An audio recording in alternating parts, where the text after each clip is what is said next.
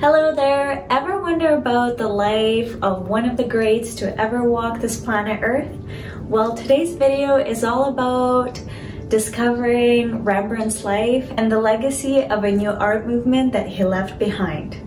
When we think about the mystery of an artist's life, a few questions may arise. What motivated the artist? Why did he paint what he did? Was he a prosperous painter who could afford a large art collection of his own? And what's with all the portraits? Why did he choose the color palette that he did? Who was by his side throughout his journey? And why are some of his paintings are worth way more than $33 million and others are deemed nearly as priceless as Mona Lisa?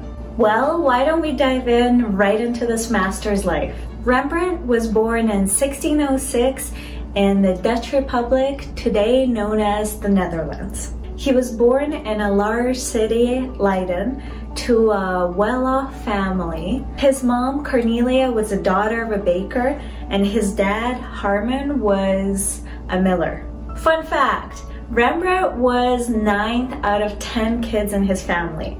Imagine what a fun household was that. 3 of Rembrandt's brothers took up baking and milling as a family business and carried on with it.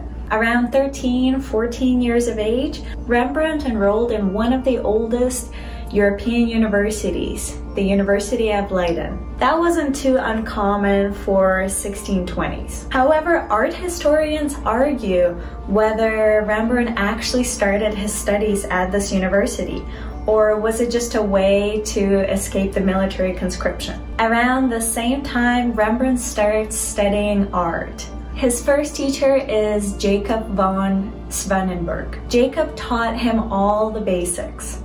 Rembrandt thought it'd be easier to jumpstart his art career in a bigger city, so he decides to move to Amsterdam. He moves there for about 6 months, and in that time, he meets his wonderful mentor, Pieter. Pieter Lastman's teachings were based on Renaissance art. He was heavily influenced by the Italian masters. Pieter really laid down the foundation for Rembrandt on how to create a masterpiece. Pieter really thought that one of the main ingredients in creating a masterpiece was to have a very important historical, religious, mythological aspect to the painting itself. He really transferred this onto his student, as Rembrandt really did paint a lot of thematic paintings.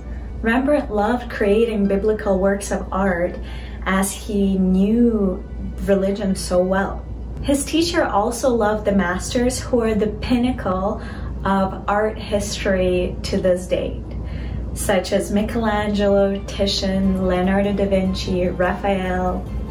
Rembrandt's full name is Rembrandt Harmenszoon van Rijn, but in admiration and as a true follower of the Renaissance masters, Rembrandt only kept his first name and started signing all of his works just as Rembrandt. Young Rembrandt soaked in his teacher's style, and he chose medium-sized canvases to paint thematical works, as well as using one single light source to paint the portraits. Moreover, he carefully crafted out nearly every single detail on a portrait that you could see, and he really focused on getting the perfection of detail. After his 6-month apprenticeship in Amsterdam with Pieter, Rembrandt returns back to his hometown to really work on his art. For the next 5 years, he works on portraits, self-portraits, religious works, thematic works, and around the same time he meets another student of Pieter's, Jan Livens.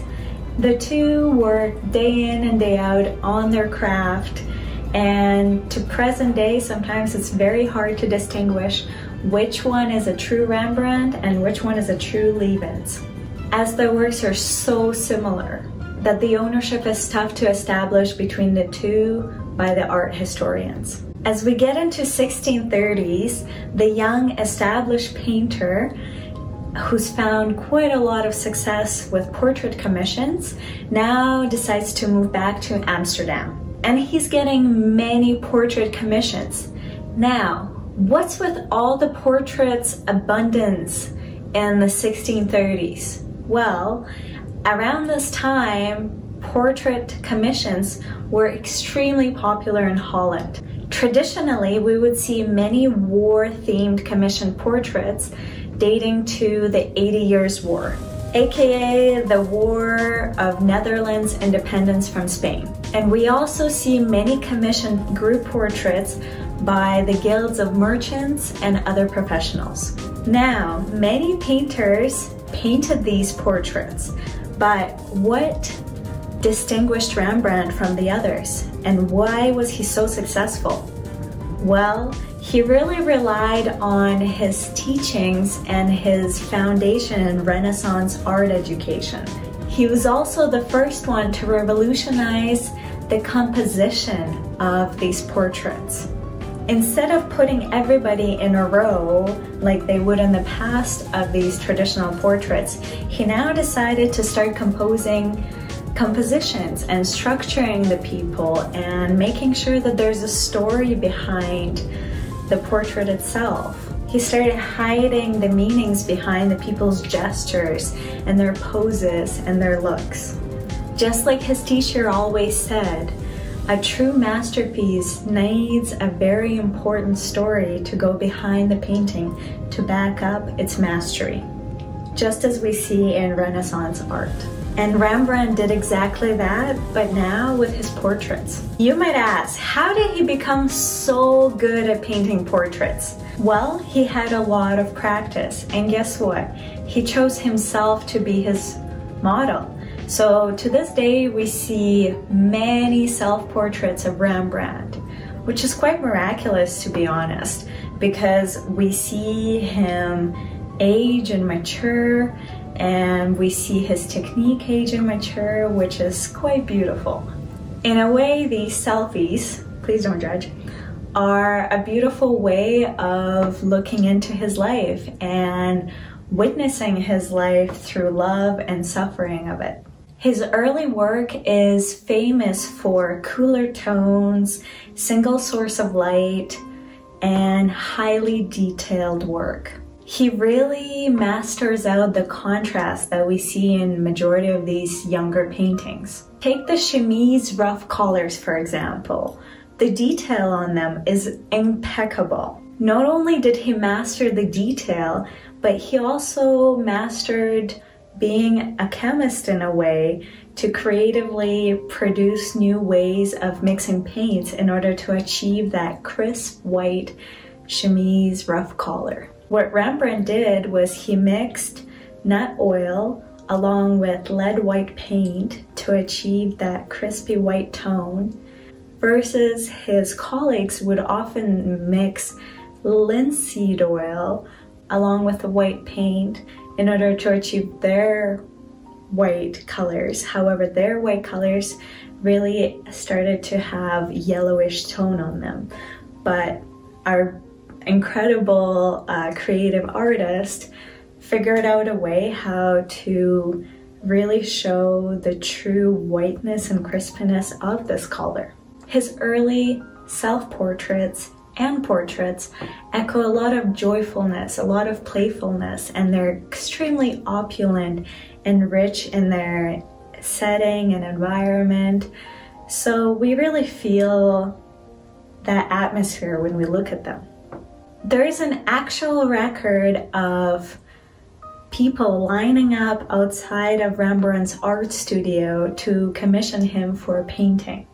Fun fact, in one of his most famous artworks, The Night Watch, the only person who did not pay for the portrait was the drummer, who we can see on the side of the picture. So you guessed it. Basically, whoever paid the most in the painting, we can tell right away from the painting itself. They would be right center, they would be the most important person of the painting, and the surrounding second actors are behind.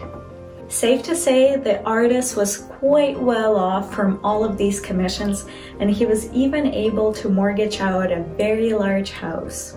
In 1633, Rembrandt falls deeply in love with Saskia. The couple wed a year later. In the next couple of years, they had 4 children together.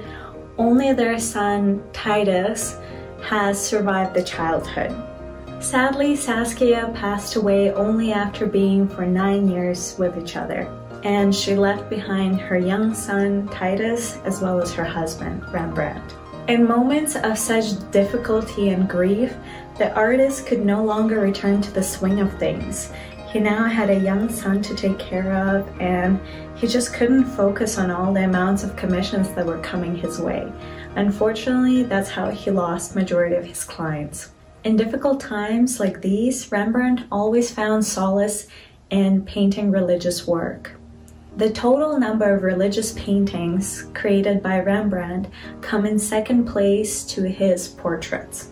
Some say that Rembrandt was one of the few painters of his time to be creating this work.